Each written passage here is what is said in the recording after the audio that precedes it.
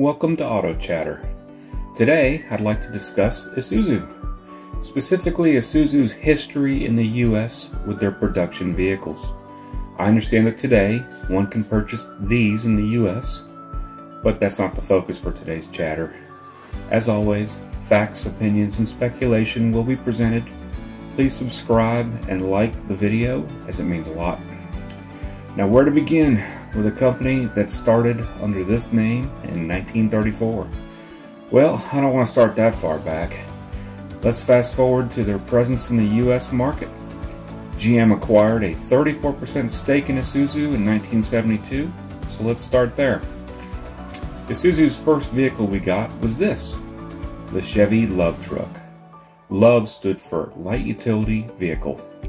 GM noticed Americans started buying more of these small Toyota and Nissan, then called Datsun, pickups, and this was a response to that. It was a quick way to get into the mini truck game. Ford introduced the Courier in 1972 as well. It was a rebadged Mazda pickup. The Love had a small 75 horsepower four-cylinder until the mid-70s when it got a huge jump to 80. It also got front disc brakes for the first time around then. By 79, they debuted a 4x4 Love truck, which I believe was the first four-wheel drive mini truck sold in America. Just barely though, as by the 80 model year, Toyota and Datsun, now Nissan, had them available too. The Love even briefly had a second gen, but I'll talk about it a little more in a bit. They had another rebadged model in the 70s too. It was called the Buick Opel, or the Opel by Isuzu. Opel was a German company GM used to own, and we got several Opel vehicles over the years rebadged as Cadillacs, Buicks, Saturns, etc. They had a rebadged Opel Kadett they used to sell here, but switched to an Isuzu built one in 1976. This car was basically an Opel Isuzu version of the Chevy Chevette. The Chevette was co-developed by Isuzu, Opel, and General Motors. Think of the platform it's built off of as a world car, as it was sold all over the place in various body styles. You've probably heard of the Chevette in the US. Those were around until 1987. But let's get back to where Isuzu started selling their cars here with just Isuzu written on them.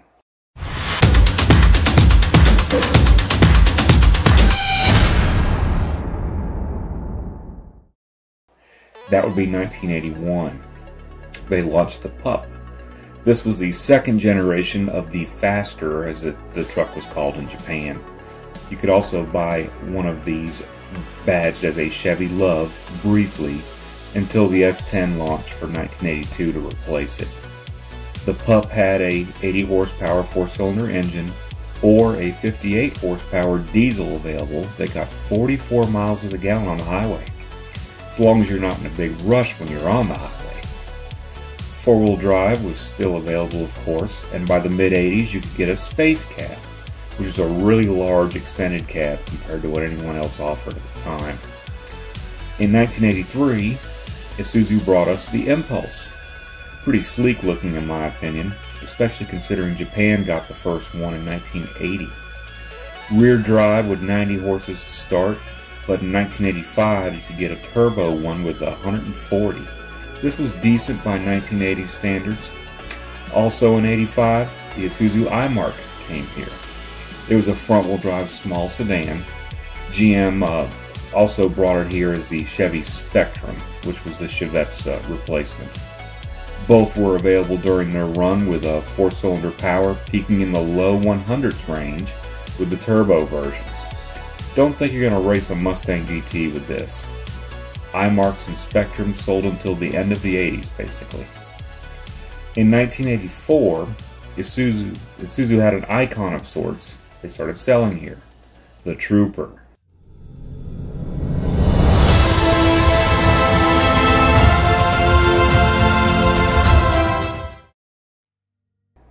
This was the one to get when you want to off-road but don't have Toyota Land Cruiser money.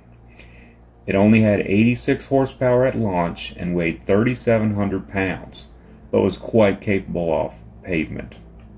Within a few model years, they got a bigger four-cylinder, upping the power past 100, and then a General Motors sourced V6 giving you 120. This was the 80s. These numbers were not as laughable then. They briefly offered a diesel one too, but it didn't last long. First-gen Troopers were no-nonsense machines built to get you out of sticky off-road situations. They were not mall and boulevard cruisers or made to impress your neighbors. Still, it was a nicer place to be inside than a Jeep CJ then. 2- and 4-door versions were available this generation. In the early 90s, we get a still capable but more day-to-day livable Trooper. They were all V6s with a huge jump in power, 190 to 215 depending on the year. And Troopers were sold here until 2002. I believe all Troopers had four-wheel drive standard in both generations. All Troopers sold here did not have third-row seats, but from what I've read, they may have been available in other markets. They sold two-door versions here until the mid-90s with a shorter wheelbase. The weird thing with these, it cost more than the regular four-door ones and only came pretty much loaded, called a Trooper RS. I'm not sure who in the marketing department thought that was a good idea. It only lasted here about 3 model years. Both generation Troopers could be had with a 5-speed or automatic transmission. By the late 80s anyway, the first generation Trooper. Acura briefly sold a rebadged Trooper called the SLX from 1996 to 1999, as Honda didn't have SUVs of their own yet, and the market was just getting popular. The SLX was automatic transmission only.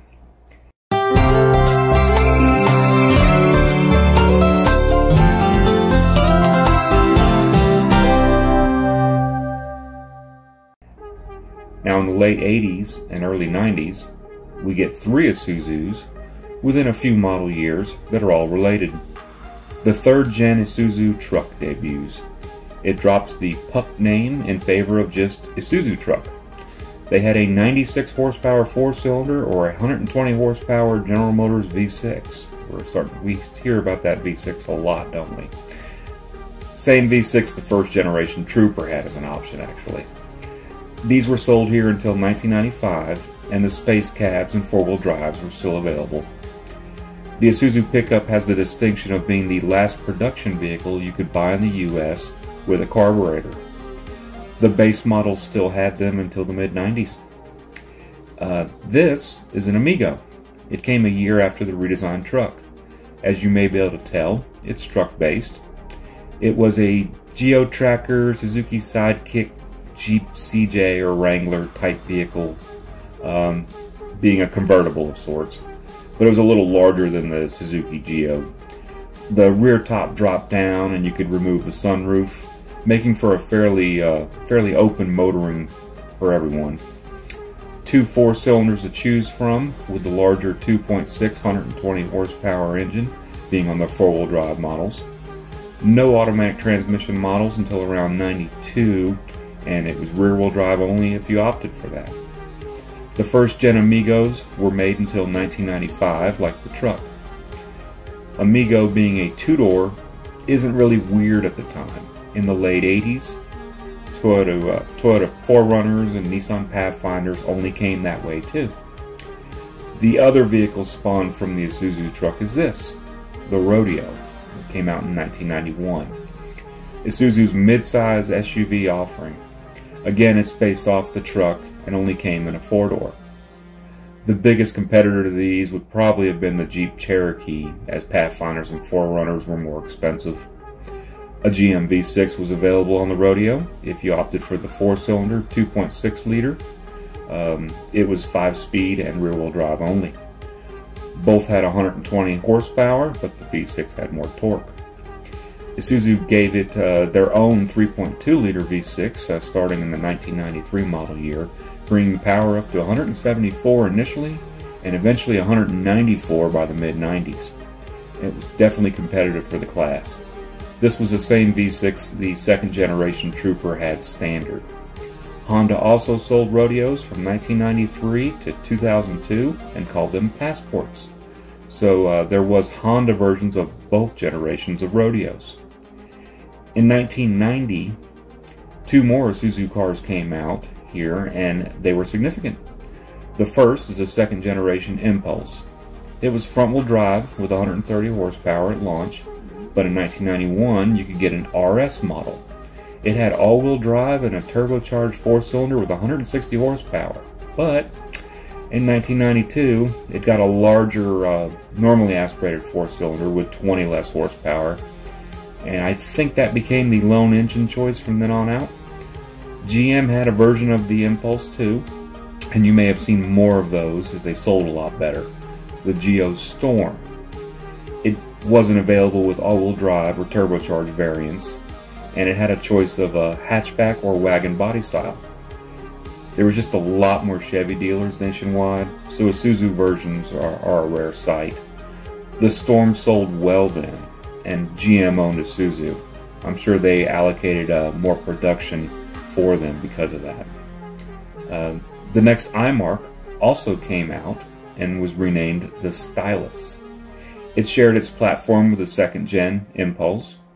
Power ranged from 95 horsepower up to an available 140 horsepower performance version by 92.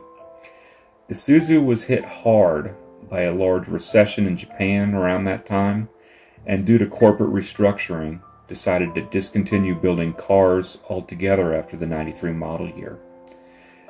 They would just build SUVs, trucks, diesels, and commercial vehicles from this point on. The Geo Storm was obviously killed too, since Isuzu no longer built cars. For those who may not know, Geo was a line of cars sold at Chevy dealers in the 1990s. All of them were rebadged imports made by Suzuki, Isuzu, and Toyota. Now, one thing I forgot to mention about Isuzu's advertising campaign in the 1980s.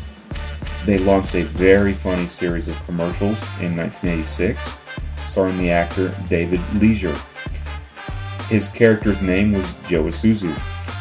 He would talk to the camera, lying his butt off about the vehicles, while text below would show below the screen would show displaying truthful statements to correct them. He was outrageous stereotype of a sleazy car salesman who will say anything to put you in a new ride. Many of these commercials are really funny and worth a look. These ads ran about 5 years until the early 90s. Isuzu did bring him back briefly from 1999 to around 2001. Looking back at Isuzu's sales numbers, I can't help but notice the years they had Joe Isuzu, both times, were some of their best ones. Coincidence? Maybe. Now at this point, I've discussed mostly up until the mid-90s for Isuzu. In 1996, the Isuzu truck was replaced by a Chevy S10 GMC Sonoma clone called the Ombre. They had really limited options for it compared to the S10 Sonoma cousins. It didn't sell well, and it was axed in 2000. I was working at an Isuzu dealer in 1996, and I remember customers pulling up in their old Isuzu trucks, looking at this S10 with a weird nose, and driving away shaking their heads. I felt bad too, as those old Isuzu trucks were tough little things, so this kind of felt like a slap in the face. The Oasis also came out for 1996. I discussed this one in my Minivan Wars from the 90s video.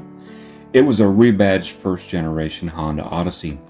It's rare and they didn't sell well. It went away when Honda redesigned the Odyssey by the late 90s. In 1998, we get the redesigned Rodeo, and they brought back the Amigo. Horsepower went up slightly, topping 200 horsepower, and got 250 horses towards the end of their run. You could still get a 4-cylinder as a base engine for both. In 2001, the Amigo gets renamed Rodeo Sport, and all Rodeo 2 and 4 doors go bye-bye for 2004. Not much to say about either, as they were very evolutionary step-ups from the first-generation brethren. Now in 2002, Isuzu gave us this, the Axiom. It was basically a rodeo, but shaped to look more like a crossover. It and the Toyota Highlander then looked pretty similar. I'm not going to say that they copied the Toyota, as they both came out around the same time.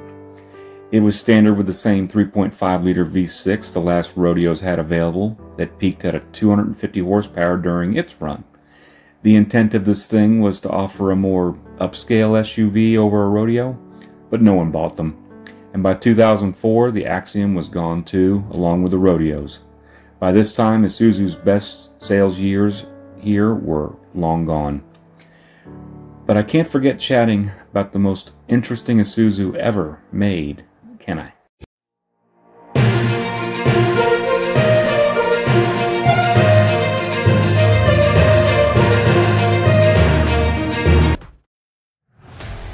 This is the V-Cross. We got these from 1999 to 2001. It shared a lot of its bones with the two-door Trooper that we had here until 95. It had the Trooper's 215 horsepower 3.5 liter V6. It also had quite big for the time 18-inch wheels. It was standard with a pretty advanced computer-controlled four-wheel drive system and trick suspension. But it was pricey for an Isuzu, and by the late 90s, two-door SUVs were just so last decade. I personally think V-Crosses are cool, and I'd love to own one. Pity it wasn't available with a 5-speed, automatic only. So now it's the 2003 model year, and there's only two more Isuzus to discuss. This is the Ascender. If it looks familiar, that's because it's a rebadged Chevy Trailblazer, GMC Envoy, Buick Rainier, Oldsmobile Bravada, and Saab 97X. The long wheelbase one came first, replacing the Trooper. The shorter one replaced the Rodeo and came for 2004. A inline 6 was standard, and a 5.3 liter V8, GM of course, was available. So Isuzu did have a V8 in a production vehicle here before the end. After 2004, Isuzu has only two models in their entire lineup, the Ascender and the I-Series pickup. They brought back a truck for 2005 after 5 years since the Ombre was dropped. Hey, it's a rebadged Chevy Colorado. Well, sort of. Isuzu actually co-developed what would become the Colorado. The Isuzu version we got could be had with a 4-cylinder or inline 5, like what the Colorado and GMC Canyon had, in extended cab or crew cab bodies. It was a poor seller, and so was the Ascender. The only real advantage the Isuzu versions offered towards the end was a generous warranty. But everyone knew Isuzu was about to throw in the towel, and in 2008, they did. They announced they were ceasing operations in North America and only selling commercial vehicles. Sales of Isuzus were never gigantic in the US market. Their market share in the US peaked in the late 80s, and it was still less than 1%. Their best years were in the mid-80s to early 90s, and they peaked around 127,000 units annually, and that was the entire model line. By 2005, they barely sold 12,000 units, and it went down from there. I always thought it was odd that Isuzu couldn't make bank selling only SUVs and trucks starting in the early 90s, as those markets really took off. But they were slow to change and let most of their models get way too dated before redesigning them. Their lack of making more fuel-efficient crossovers I'm sure didn't help either, but that's not what Isuzu did. They made great off-road vehicles. This is Japan's first automaker. They designed interiors at one point, not to be pretty, but so you could operate all the major controls while wearing gloves. They made a fun sports car and a convertible SUV. They are the world's largest diesel engine manufacturer currently, and they made a state-of-the-art off-roader that was ahead of its time, maybe too much so. Isuzu brought some interesting vehicles here over the years, and I was sad to witness their decline. Well, that was the Isuzu chatter. Thanks for watching. If you enjoy it, please drop a like, or even better, subscribe. Chatter out.